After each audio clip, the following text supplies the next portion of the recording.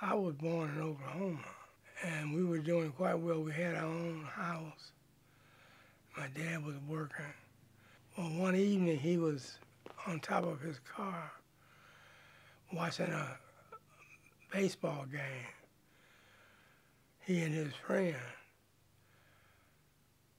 And a white fella approached my dad and said, could I sit on top of the car with you and watch the game? Well, back then, 29 had soft roofs, and my dad was afraid the roof might cave in if three of them were on there. So he just said no. Well, I was raised in the South where it was segregated, blacks and whites. And I was raised on a sharecropper's plantation in Mississippi. So this white man went off and got a brick and knocked my father off the top of that car with that brick. Now, I don't know how many people would calmly take that. Well, my dad didn't calmly take it. And when he came home, he was bloody. He fought back.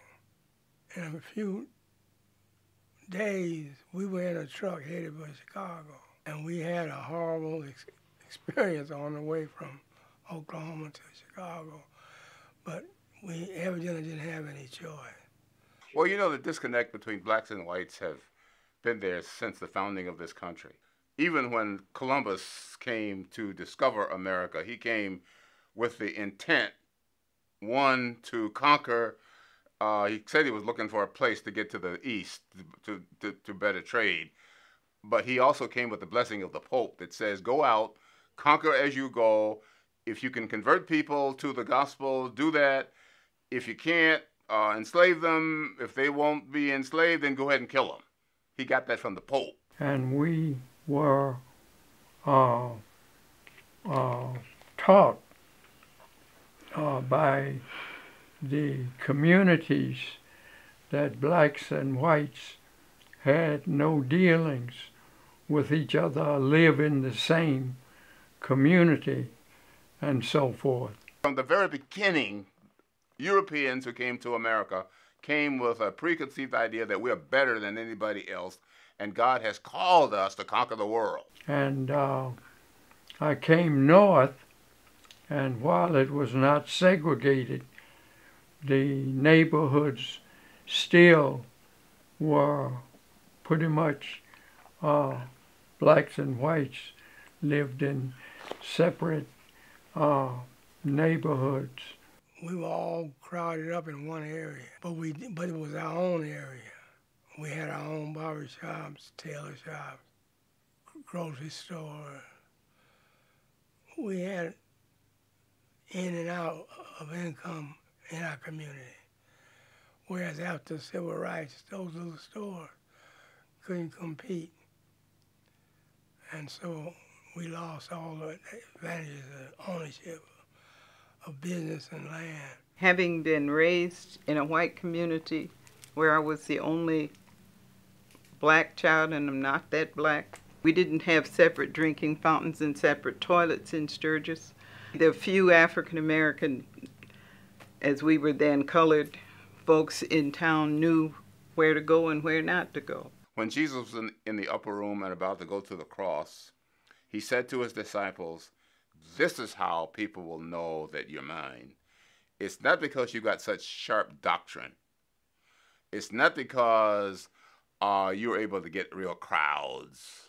The way people are going to know that you're my followers, the way you love one another. I remember when I was drafted into the service and went to Korea. In Korea, the Americans, black and white, were in the same army. And I believe that the decline in interest in the church and the reputation that the church as a whole is having in North America is because the church in North America has never come to grips with that principle that God expects and intends people to love one another. and the boys used to get together and drink beer in the motor pool and Saturday night and clown and just have a good time. I didn't drink, and I was in my bunk sleeping and pretending I was sleeping, but they were up drinking beer and singing and having a party. And one of the men named Smitty said to the other guys in the barracks, "Hey boys, let's get this nigger and chase him across the creek and throw rocks at him." And they says, hey Smitty, be quiet. You're going to get us into trouble. Be quiet." And he said it again. I said, let's chase this nigger across the creek and throw rocks at him. And they quieted him down, and but he said it twice. And the next day, Smitty and I were going to ordnance school together. And when I got to ordnance school, I asked him, "Smitty, what was that you said last night?" He says, "I don't know. We were drinking beer, and I said a lot of things." I said, "Let me tell you what you said. You said, let's chase this nigger across the creek and throw rocks at him." He said, "Did I say that?" He said, "Oh, I'm so sorry. I was drinking and not at myself." And I said, "Yes, that alcohol just dumbed your subconscious, and you said what was in your heart." And I said, "Let me ask you another question. We're in a war together. I'm not the enemy. The enemy is out there, the North Koreans and the Chinese. What if you get killed in this war? Do you want to go to heaven or you want to go to hell?" He says, "I want to go to heaven." I says, "Do you know how to get there?" He said, "No." And so I was a new Christian, and we would, with the chaplain, tell guys how they could be saved. And so I told him John 3:16 and told him how he needed to be have a Savior, and that Jesus was the one who came and died for our sins, and that's how you could get to heaven if something should happen instead of going to hell.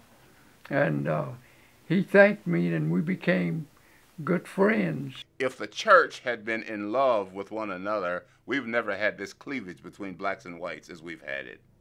We would not have 1% of the people at the top having all of the wealth, and the people, the 90% at the bottom, whatever that percentage is, not having it. The failure of the people in the church to come together and to commit themselves to loving one another is at the root of all the problems that we see in this country and certainly even all over the world.